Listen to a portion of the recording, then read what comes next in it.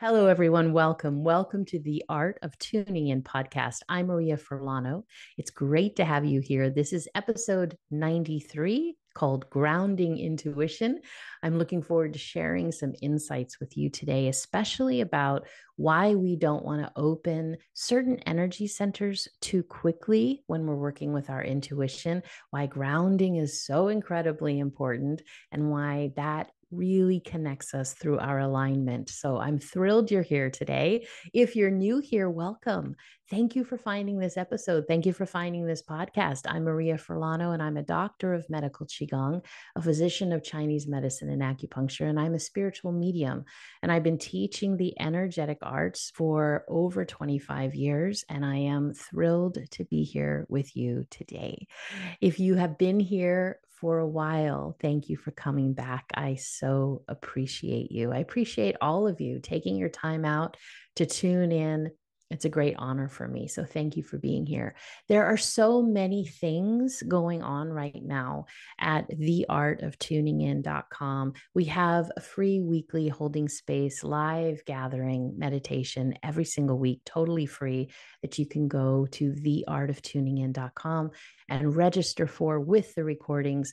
We have the Tuning In Studio, which is a monthly studio for women to cultivate their energy, to cultivate their intuition, to cultivate their health. And I also have an upcoming class that's going to be an introduction to Qigong, and that's open to everyone. And if you are wondering what Qigong is like, if you're wondering if it's for you, I would love to share that with you. You'll leave with a beautiful, gentle, healing set that you can practice on your own. The classes will be recorded. And so I just hope you'll join me over there. But the best way to find out about all of the dates that are coming up and everything that's happening right now and everything that's available for you, including working with me privately, is to go to theartoftuningin.com. Sign up for energy insights and you'll get all of the information. All of the links are below, and I look forward to meeting you. So let's jump into grounding intuition, because I'm really hoping today that you'll leave with understanding the importance of building your energy centers and why, especially over the long run, it's really going to serve you. So a lot of times in our intuitive growth, intuitive classes that we take, we're wanting so much to activate this third eye area and the crown chakra. So, third eye, these are energy centers within your head, but the location that is referred to is between your eyebrows and on the crown, the top of the head. These are very strong energy centers where we can tune in to different frequencies, especially high vibrational frequencies, and be able to read energy. So a lot of times people begin to activate their intuition and they will sit down, meditate, and they want immediately, or their whole goal is to open this third eye, to open the crown, to activate it, and to be fully engaged in intuitive skill. And I understand why that is often shared, but it goes completely against Eastern energetic trainings. And in medical Qigong, we always activate and build our lower energy centers first. And lower energy centers mean the energy that's in our lower belly, the energy that's in our root, meaning the first chakra, which is at the root of your spine, the energy that moves through our legs, the energy that goes and connects into the earth. We activate through our feet. All of these things are really important. And we don't move on until that foundation is really strong and fully alive and fully activated. And the reason for that is because it's just like building a house. If you have a very firm foundation, you can build any size house you want. You can do amazing things. But if you have a weak foundation, doesn't matter what you build, it's going to fall down. It's going to have problems. There's going to be cracks. Whatever it is, it's just not going to be strong. It's exactly the same with our body. Our energy centers move up through our entire body. Our energy centers are throughout our entire body. Our energy fields that surround us radiate from our inner body out. So, whatever is happening in our body is a direct reflection of how strong it is, of how much we care for it, of what it needs. And when I say what it needs, is because every single day we use energy. And every single day we need to replenish that energy. And most people replenish that energy through sleep. Now, if you have poor sleep, then you're also not replenishing your energy fully the way you need to. But in Qigong, in meditative practices, there are very specific practices that are set to cultivate or to replenish, to recharge, to grow, to build your energy, which means that every day when you do these practices, your energy levels start out much higher than if you didn't do them. They start out much higher than just having sleep. So it means that your foundation is so strong. And as you go out into your day, as you use your energy, as we all do, we have these energy batteries inside of ourselves, and those are our adrenals. And our adrenals sit on top of our kidneys, and the kidneys are located in our lower back area beneath our ribs, and they hold energy for our whole body. And our kidney energy, and again, when I'm speaking in Chinese medicine and medical Qigong terms, understand that all of the organs have energy to them, and that energy supports the body. So, when I'm talking about the energy of the kidneys house this amazing energy that not only holds our essence, but the kidneys also support our brain, our spine, our bones. So, the strength of the kidneys, the strength that we keep our kidney energy on a daily basis, is so essential to our daily health, but also, of course, to our longevity. So, if you're tired, what happens? What happens to our brain mostly? We tend to get foggy headed. We tend to forget things. Sometimes our head will feel heavy because it doesn't have the energy to hold itself up. Sometimes we can get headaches just from being so tired. We don't operate at this optimum level when we're tired, when our energy system is low. We all know that. But what a lot of people don't recognize is how much energy and focus it takes to be working in your intuitive energy. So when we really are focusing from our third eye and from our crown, it takes a lot of energy to stay in an aligned frequency, and we're moving to a different frequency. And what I mean by that is, let's say you are calculating numbers. When you're calculating numbers, you're using a piece of your brain, a part of your brain that is very tangible, very logical, very focused in a certain way. When you move into an intuitive state, you move into this aligned state that you learn to be set in. And it is a learning. You practice it and you learn how to hold your vibration in a certain way. And you're tapping into frequencies that are different. They're a different state of being than being in the more logical mindset or the very focused mindset. For example, when you're calculating numbers, it's incredibly hard to sit and add up numbers, subtract numbers, divide numbers, multiply numbers, and try to be in an intuitive place at the same time. It's quite challenging.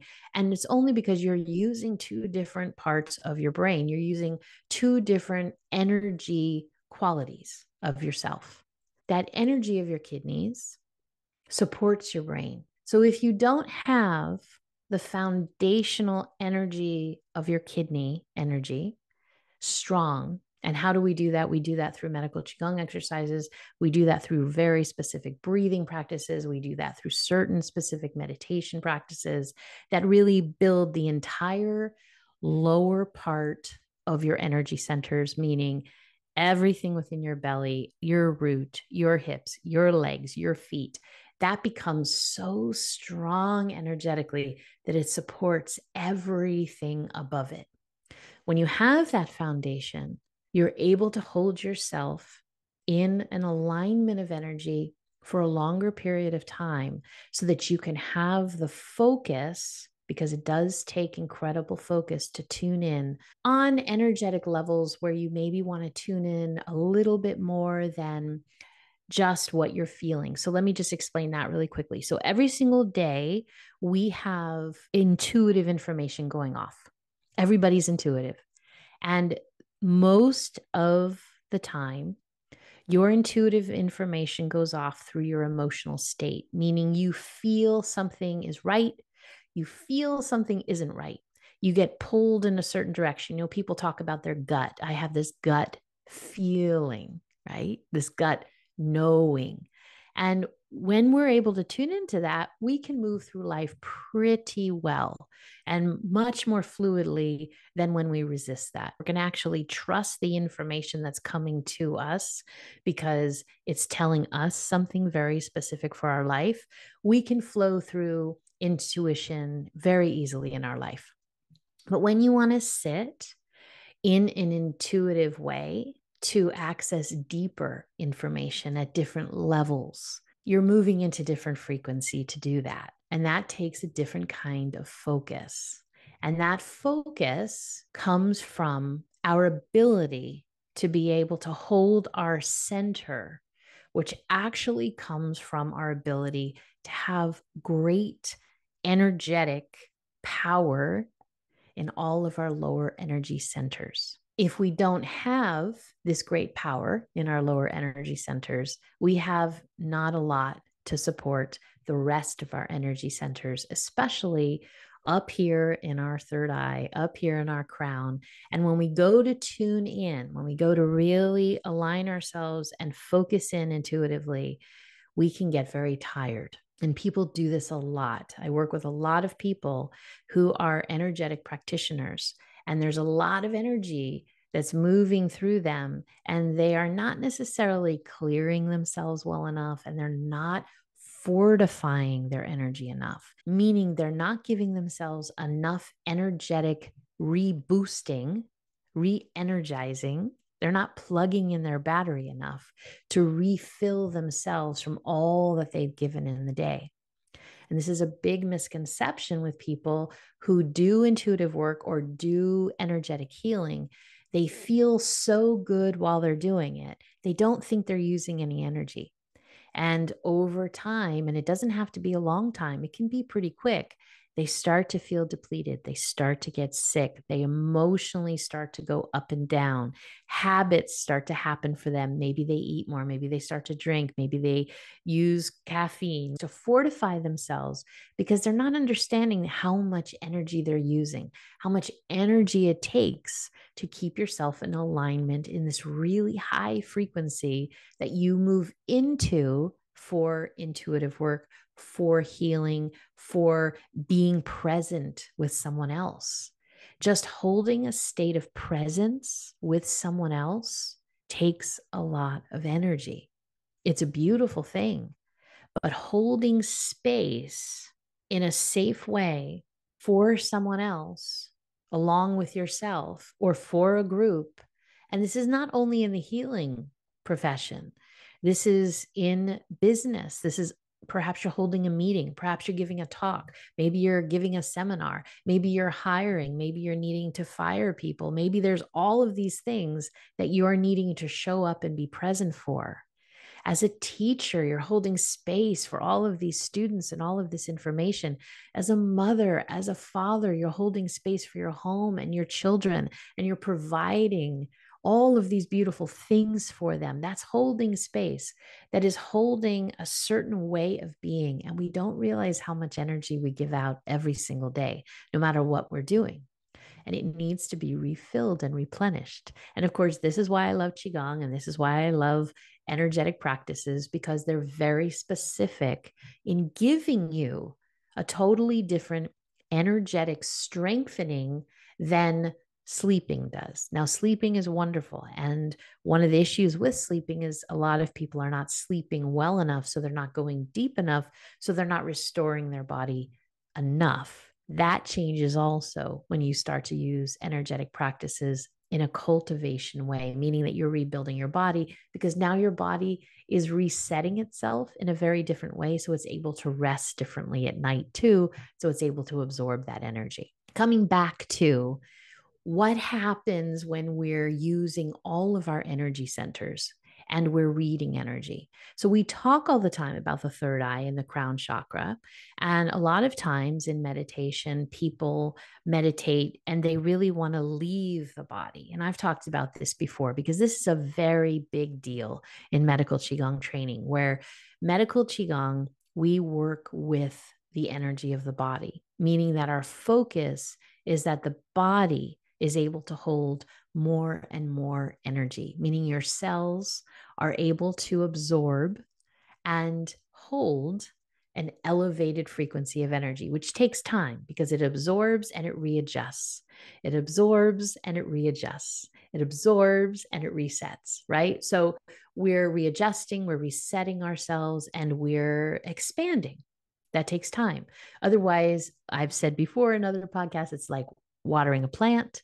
You overwater the plant, all the dirt just comes out the bottom of the plant and all the nutrients wash away with the dirt. Give ourselves too much energy if we're doing our energetic practices that are not in the most fortifying and holding way. We don't give ourselves time to recover in between. We don't give ourselves time to reset and allow ourselves to expand. Our energy is going to deplete itself. It has to, because it won't hold on to it, because it says, nope, too much, and it just will let it go. And so now we're not really nourishing, we're nourishing to the point where we need to deplete again.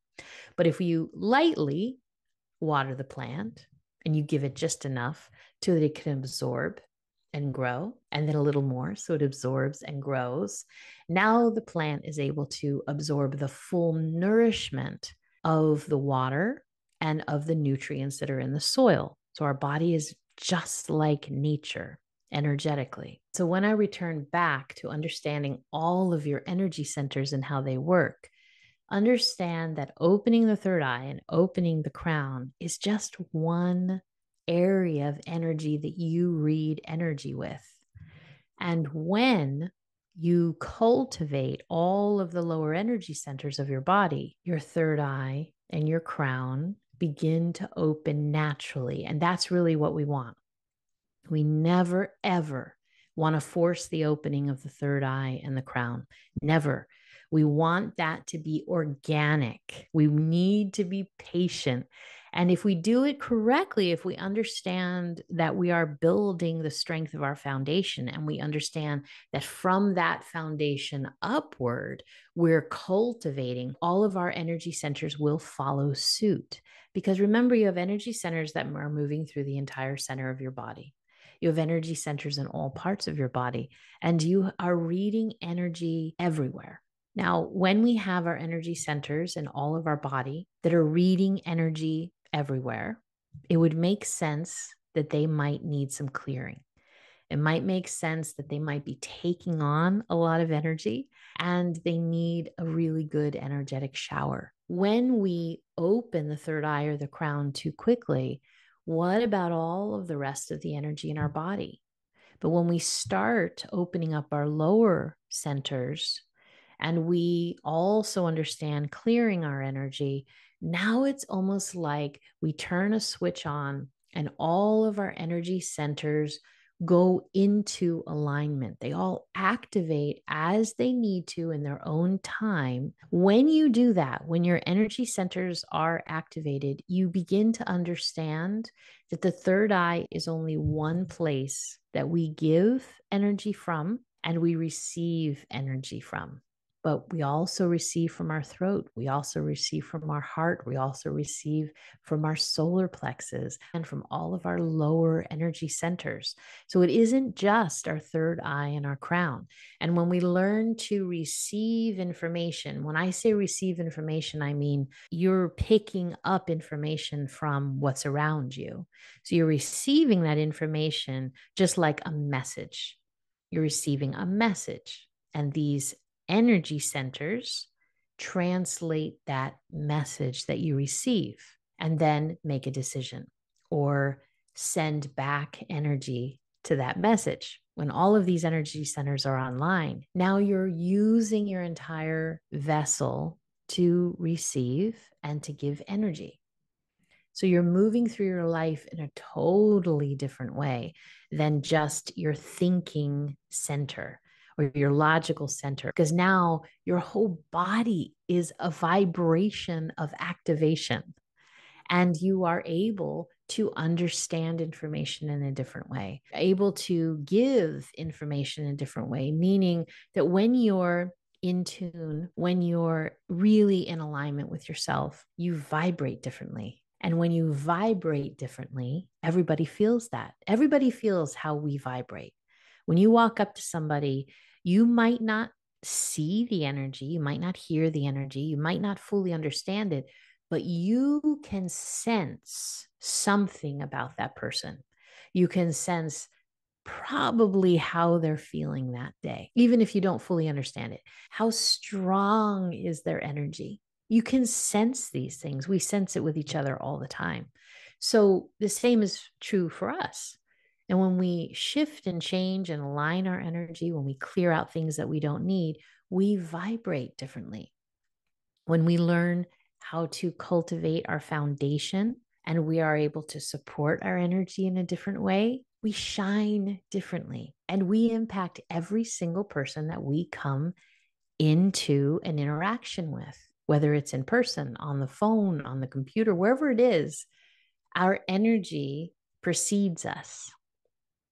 So that's really important, because that is where we really change our whole state of being. And that is where, if everybody were to really understand how their energy worked and really understood how to clear their energy and how to support their energy, our world would shift very quickly, because we would all be moving through life in a very different state. We would be interacting with each other in a very different state. We would be listening to each other from a very different state, and we would be responding in a very different way. One of the things that I want to leave you with today is really understanding the connection of your feet. Your feet, your feet, your feet. So I sent out an email this week to my community, and we were talking about energy alignment. And I mentioned that it's always from foot to head. In medical Qigong and in Tai Chi and in all martial arts, every movement is through the connection of the earth into your foot, through your legs, into the rest of your body. We don't just move our arm, we move our arm from our foot connection. And it's a very different way of moving through life. And we bring that, not only that physical connection to the earth, but we bring that energetic connection from the earth through us. If you can spend some time, first of all, just connecting with your feet, because it's an area that, if it's new for you, chances are you're not that connected with your feet. So that's okay. Just give yourself time. You want to connect with your feet. You want to take your shoes off, put your feet on maybe a soft carpet, or if you're by the beach, you can go in the sand or in the grass or wherever's comfortable, even in water. And you want to tune completely into your feet. Say hello to your feet. You know me, I'm always saying hello. We're introducing our energy to ourselves. A lot of times we have cut off ourselves from our body, and a reintroduction can give us a lot of wisdom. So as you introduce or reintroduce yourself to your feet, say hello and just be with them. Maybe be with one, then the other, be with both. Move your toes and move into the soles of your feet and feel the connection of your soles into the earth. If you're in water, feel the connection of your soles in the water. And understand that the tips of your toes are entry and exit points to all of your meridians, to all of the energy pathways that flow through your body, as are the tips of your fingers. But as you connect with your feet, your soles, the soles of your feet are greatly connected to the energy of your kidneys. And as you connect with the earth or you connect with the water, allow that energy to move through your feet. Feel your feet absorb them, and then allow that energy to move up through your legs. Feel your legs connected to the earth, connected to the water, depending on what you're doing. Allow it to move up through your hips and allow it to move into your lower belly and into your kidneys again, which you can just think about in your lower back area if you'd like. And feel how you can absorb energy from the earth, how you can absorb energy from water. And just that alone, just connecting with your feet, just allowing that connection to move through your legs, just allowing that connection to activate and give you some energy in your belly, allowing it to move into your kidneys, your lower back area, you will get an energetic boost that you may not have ever experienced before. And if you want to learn more, of course, come on over and we'll learn how to do that standing, seated, and moving. But the first key is to tune into your feet. Feet, feet, feet. Feet are so important, and the earth, because those are our connections. I hope that gives you some insights today into the importance of really creating a strong foundation physically for your energy and why it's so important as you activate the rest of your energy centers. And I hope you'll practice the feet in the water, in the earth, moving through your legs, into your belly, into your lower back, into your kidneys, and let me know how it feels for you. Leave a comment. Don't forget to subscribe. Please like the video, leave a review if you're listening on a podcast app. I so appreciate you here, and it really helps me reach more people. I wish you a beautiful, beautiful week, and I will see you in the next episode.